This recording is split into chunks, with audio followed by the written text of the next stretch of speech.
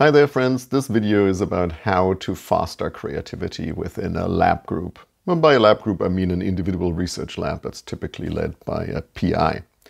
Now this video is not just addressed at the PIs themselves, but also at the PhD students and graduate students and technical staff and whoever is part of that lab, because many of the points that I'm going to be addressing pertain to the lab as a whole. Of course, that is still within the understanding that the tone that the PI sets is going to be quite important. But this is about the creativity at the level of the entire research lab, so it should be broadly relevant to a bunch of people. Now, creativity I understand to mean that already existing facts or points are being connected in ways that lead to something novel and usable, where usable means usable within the context of the particular science that you're pursuing. And in other videos I've already mentioned how creativity is important in the scientific process and also how it can enter at various ways, from the creation of ideas to all the way to communicating your ideas to a broader audience and also translating the ideas to maybe products. So in the following I want to go through a bunch of points that I think are important for creativity at the level of the lab group. Now, by no means do I mean to imply that I have mastered this and that this all works perfectly in our group, but these are just certain things that I've collected over a certain period of time that I think are probably going to be important and generally applicable. And if you have other points that I forgot, please feel free to let me know in the comments. Now, the very first and probably most important point is that creativity can really only unfold when there is a healthy lab culture present in the first place. So the lab should be a place where everybody feels comfortable and safe and is free to communicate their ideas. Because if the lab is not a healthy environment, people's minds will typically be busy with other things like how am I gonna get through this day and things like that. And so, of course, having a healthy lab as opposed to a toxic lab environment is going to be by far the most important ingredient in having group level, lab level creativity. And of course, that hinges a lot on the tone that the PI sets.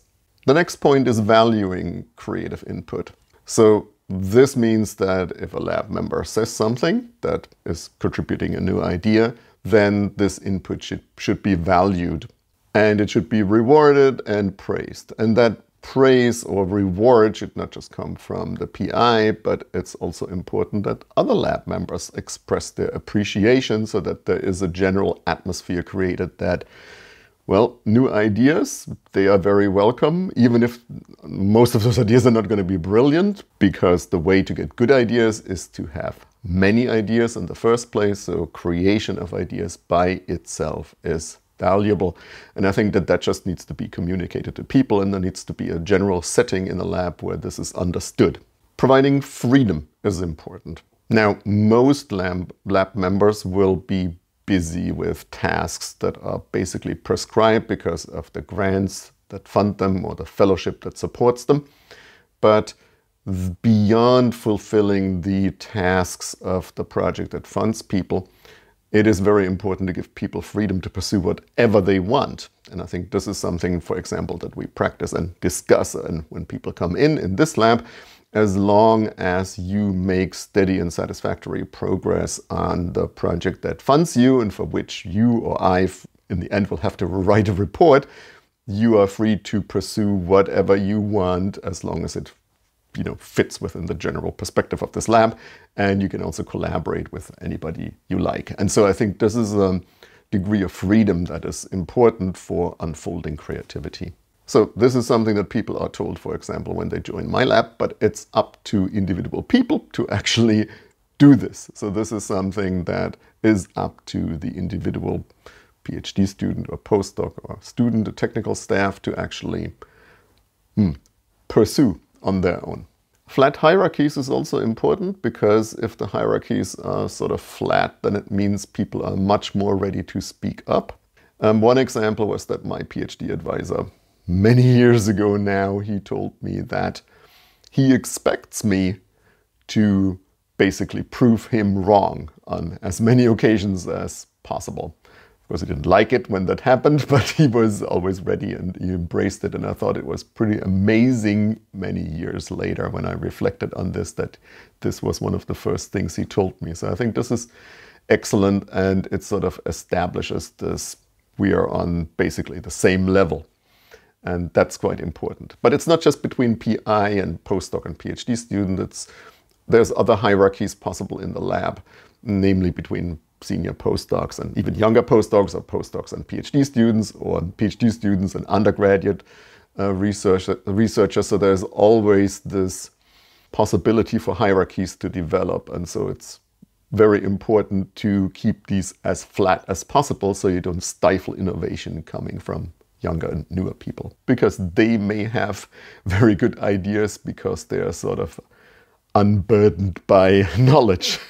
So they can come up with some crazy out-of-field ideas that actually can end up being quite useful and novel. Having a diverse team is important because creativity, as I mentioned, comes from connecting different points that already exist, and the more brains that can think about some particular connection, the better the probability that something actually comes about.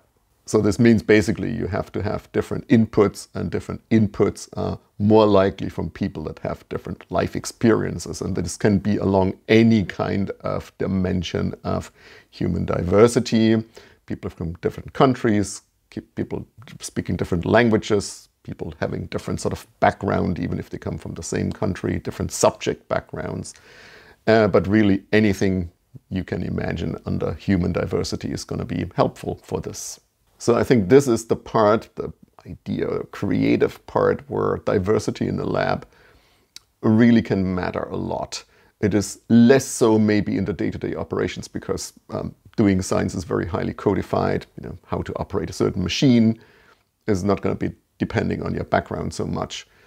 So I think, but the creative aspects of the science, this is where this diversity can really make a huge contribution.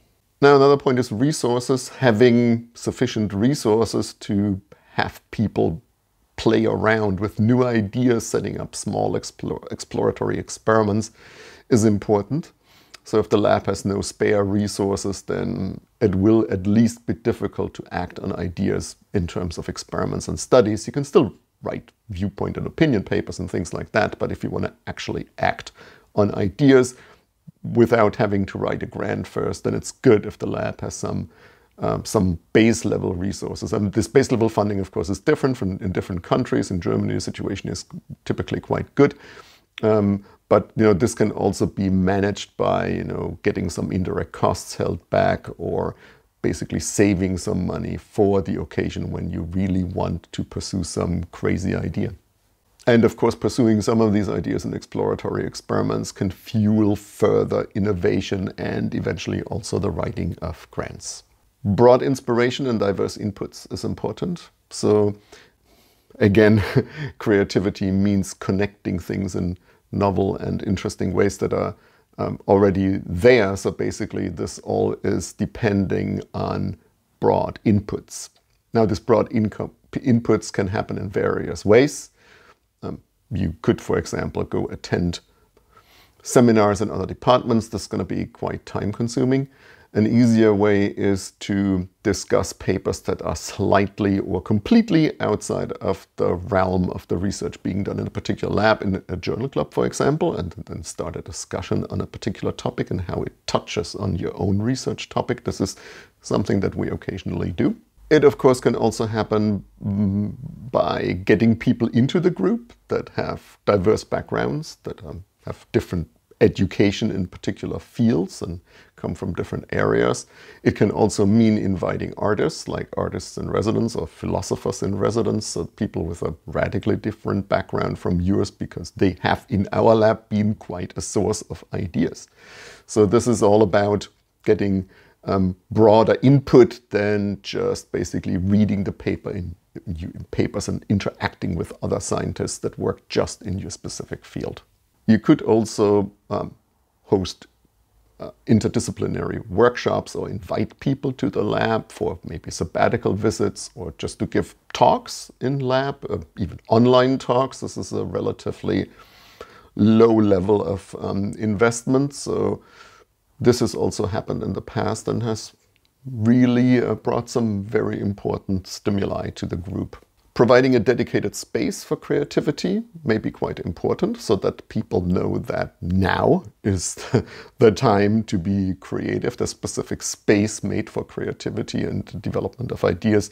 We do that, for example, in our journal club, where at the end of the journal club session, we usually have a period of like 15, sometimes 30 minutes, where we just discuss how can we use what we have just read and make it better? How can we use it in our work, and how can we build on it, and what products can we directly develop from having read these papers? And this has in many cases led to published papers that came directly out of our journal club sessions. So I think this is working because everybody knows that in the end of this session, it's not a surprise, there's just a dedicated space for this. But there's maybe other ideas how to do that. Maybe you can have like a Dropbox somewhere in the hallway where people can just drop ideas or can write it on a whiteboard or whatever.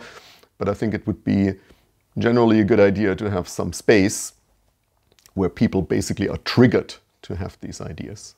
It may also be important that a lab is led by example, not necessarily, but I really enjoy investing into development of ideas. I see it as part of my job, and so I also broadcast that basically to the group so people know that I value creation of ideas.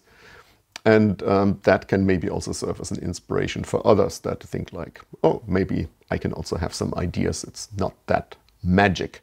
You have to just allow yourself to connect different points and see what happens and play with these ideas. It's not a character trait only. Maybe there's naturally more creative people than others, but creativity is also something that you can just allow to happen in your life, and you can train it and you can get better at it. But that is something that I try to live basically by example in our group. For example, also by teaching a master's class on creativity. So thereby I learn actually along with the students more about how to be more creative, because there are certain techniques that you can use. That's it. That's sort of a run through some of the ideas that I had about how you can make your lab group more creative. Again, it's not just up to the PI, and the PIs have an important role in this, but it's also up to everybody in the group to basically participate and buy into this concept. And if you have other ideas, something that is also important to try out, then please let me know in the comments. And with that, thanks for watching. See you in the next video.